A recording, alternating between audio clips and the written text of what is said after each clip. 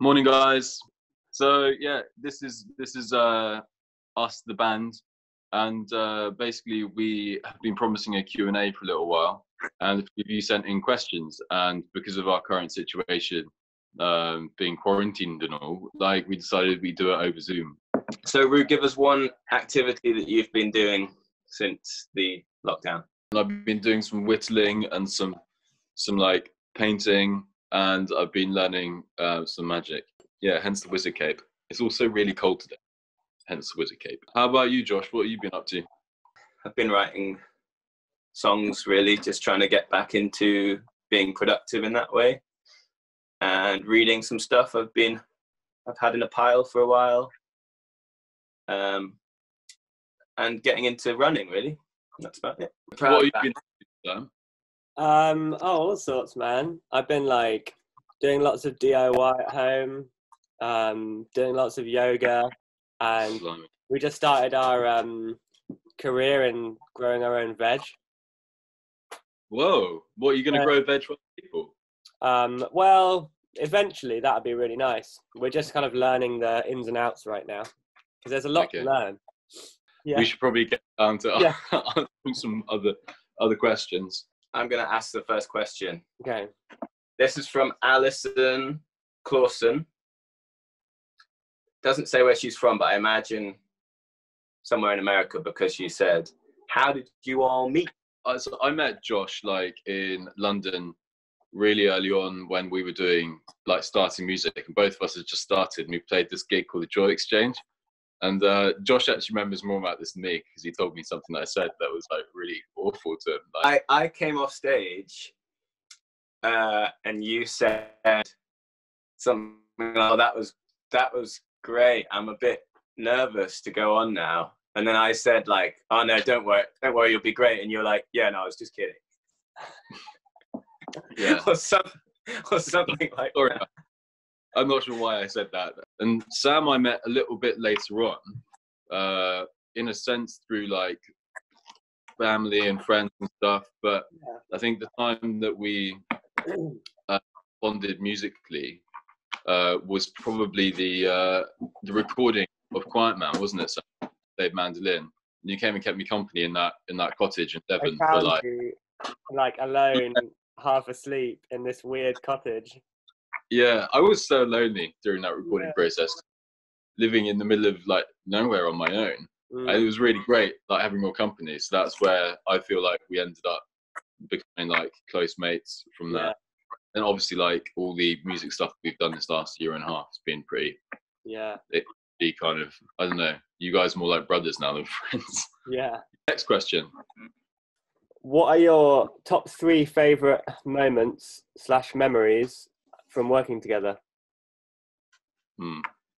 There's so many good ones, to be honest. Like, I would say actually recording this EP in Wales was really fun in Mono Valley. It was just chilled, wasn't it? And this is a lovely place, and I thought we all had quite a lot of fun doing that. But for some reason, I always think of Montreal, like when I think about like tour early on last year, and I just think that's always the one that for some reason visually sticks out to me. And then, like, you know, the autumn leaves and stuff there, and Sam, you and I went for a run around Montreal. I always, for some reason, for me, that was a really good memory, Montreal. It was just the most orange and yellow looking place, because all the leaves hadn't fallen off yet, but it was like stunning, really beautiful. We got quite obsessed with hot sauces on that trip. I got that hot sauce that literally I couldn't feel anywhere apart from my eyebrows, and it was like so intense on my eyebrows.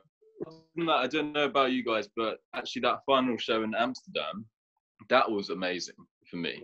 Like in terms of like a group feel, I just felt like the end of such a long journey, and I felt like I don't know about you, but I felt like all of us were like on cloud 9 about like how that all came together musically as well. In there should be Yosemite. Oh yeah, when we got to go there after playing in San Francisco. That crystal clear freezing cold pool that we were all discussing whether we were going to try and swim in it or not, and all like being like trying to be brave and also all terrified about how cold it was. and it was me getting in, going. Ah, ah, ah. So many of these places, they've all got something different that like sticks in your brain. I think especially traveling through America, because as a band, like traveling through America, you just, when you're from the UK, or you just feel like you're in a movie all the time. It's like roads and like massive landscapes, and it just was super inspiring. And that was okay. Next one, bonus round. Where is this?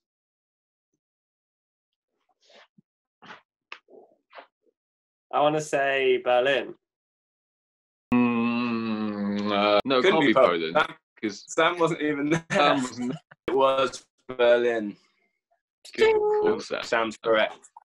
Next question from Ewan Charlie, which is the next single. He said, I saw 2 different teaser versions of this song on your Instagram. One sounded bigger and experimental, and the other more acoustic and tranquil. Which version have you picked for the forthcoming release? What song was that? I didn't quite hear you. The Sun Will Rise. Yeah. The Sun Will Rise Over the Year. So I think out of the 2 that you will have heard, the version that we probably worked on is the more upbeat one. I know what you mean in terms of like, I think I love making thoughtful kind of pensive recordings. I've always loved doing that. And so that might feel like more me, but I was quite interested on this EP, just exploring a few other things that I haven't done before. Definitely got quite a lot of energy in it. That's one of my favorite moments, when Josh comes in later on the guitar, and you're like, I don't know how to do this when we're recording it, and you're like, oh! But you know, yeah, like nearly knocked me over. I think this whole EP has been like trying a lot of new things, as well as like embracing some old things and feeling it out. I mean, like, we've never really used rhythm all that much. Like, from like when we've toured this year, we've used a lot more rhythm live than we have on recordings in the past. And I think after having spent that time touring with, you know, percussion and that kind of thing, I guess maybe that fed in a little bit to thinking about drums a bit more and stuff. So we've used that quite a lot more on this EP, and on that song especially, and like trying to get used to that and like respect that as an instrument as well, because I think in the past I've always thought, oh, it gets in the way of things for me. And I got to hit the drums really hard. Yeah, you play the drums in it, don't you, Sam? Yes. That was Sam, great. do you remember I had a broken wrist at the time? I was in plaster. I just had surgery. It's definitely a different sound, a new sound. Yeah, it's different, but it's definitely still got a lot of things in it that like make it in line with what I love. It's still very lyrical. It's still like, it's still quite internal and pensive and stuff in the same way. So yeah, hopefully you'll like it. I've got a little game for you guys. I'm going to share my screen. This. Oh, hold on. That was in Paris. Ding! Correct. There are so many teeth brushing photos. I like it. Well, we got into it, didn't we? We got really into it. All right, next picture. This one's more just for Roo, really, because it's a curveball. But... Oh man, where's that? That's a van. Yeah. Whose van is that? Is that your van, Sam? My old van. It's your old van. Oh my word, mate! That's from when we shot Where We Want to Go, isn't it? In Cornwall. Yeah. Nice. That's cool. Okay. Next question. This is for you, Roo. Obviously, from Hiago Goes in Sao Paulo. What makes you not give up on music? In your career, what was the moment when you really saw the power that music can have? Good question. Yeah, really good question. Because it's something that obviously, like, I actually think about quite a lot in terms of like, why wouldn't you stop? What makes you continue and that kind of stuff. It's quite a personal one, but I think that it's an interesting one. Like when it comes to why don't I stop, I think it's because like part of me just feels like it is so me, like it's so something that feels natural to who I am. Like I've never been trying to do it, you know. It's just something that I always have loved doing, and it's almost like my way of talking. Like even if I stopped releasing music commercially ever, or like treating it as a career, I would always write, because it's literally like my way of getting through life in a way. But also I think what I've come to love about music is that it really does exist beyond success and results and all that stuff. It really has like a value beyond all of that.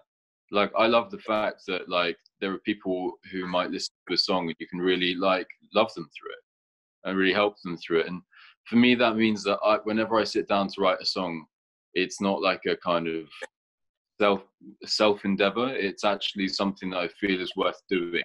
And for me in life, like that makes me really happy. And I think that is like kind of both of your questions in one, is the sense that like I realized quite early on that I wanted to write songs that are very honest. And when I shared them, I realized that actually that kind of managed to communicate to people in their own situations. And that was really, really beautiful. And I hope that will always be the case. But that's what keeps me writing. And that's probably when I realized that music can be a lot more powerful, and that you should kind of put aside the idea of like, how's it going to go? Like, how big is it going to be? Or like, I think that can make you treat music a lot more cheaply than it actually is. And I think it can be a really beautiful thing in life, like if you can focus on it the right way. I hope that has been in some way enlightening. Sorry if we've prattled on and chatted like too much about random stuff, but yeah, thank you for your questions, and we will probably do another one quite soon. So if you do have any more questions, send them in to admin@roopanes.co.uk, and we'll answer a few more. I really hope you're all well. Yeah, we hope you guys are well, staying safe. It's a weird time for everyone, but we can get through it together. Yes. Yes. There's already a few questions that we haven't got around to answering, sorry, but we'll address those as well. And yeah, so good to see you guys. Thanks for tuning in to hang out, Josh and Sam. And bye. Soon.